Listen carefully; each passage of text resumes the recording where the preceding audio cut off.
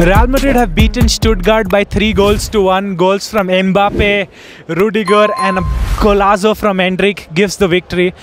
What did you guys feel about the performance by Real Madrid? The first half it was a bit different.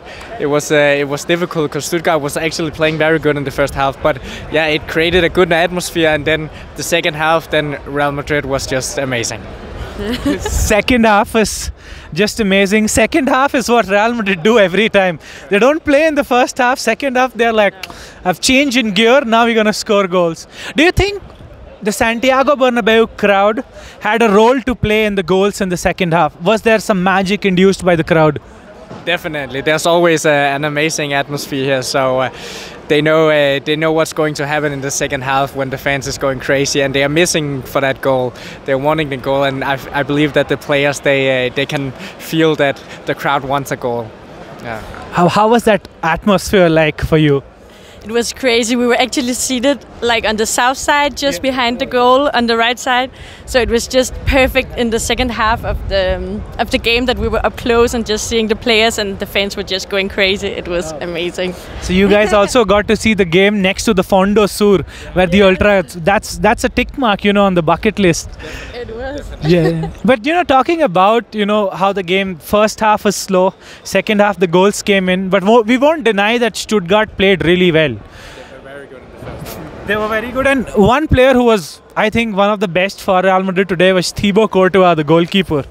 Do you think he kept us in the game? Definitely, he really kept us in the game in the first half, and he had, I think, like 3 or 4 saves where he didn't even have to save them. It was just extra. So yeah, he definitely kept us in the game.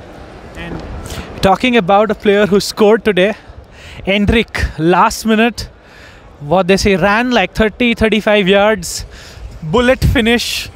When the goal went into the back of the net, what was that atmosphere like? Yeah, it was just amazing to see him score here at home in his first Champions League game.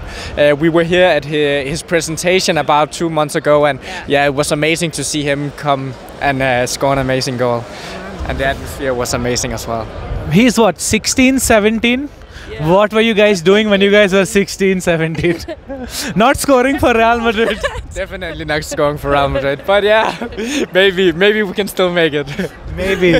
But we're talking about the positives, One player who came back, Jude Bellingham, he was injured. He had a good first half. Then second half, he looked tired after coming from an injury. But how important is he to the team, especially him coming back? Yeah, he's definitely one of our main players. So yeah, it's so good to have him back. Yeah, he looks sharp. Yeah, he just needs some weeks, and then I think he will be back scoring some goals as well. Yeah. Mm-hmm. And before you guys go, I'll ask you one last question. Who was your man of the match and why? We'll start with the gents first. Yeah, I think Valverde played a very good game. So yeah, he's my favorite player as well. So Valverde, I don't think he ever plays a bad game. I don't know, you tell him to be a right winger, he's there. You play him to number 8, he's there. Defensive midfielder, he's there. You ask him to become the physiotherapist, he'll become the physiotherapist. Who was your player of the match? Endrick, definitely, because he's young, new, and he just made an amazing goal. Definitely. What a moment. First Champions League game, score a goal like that.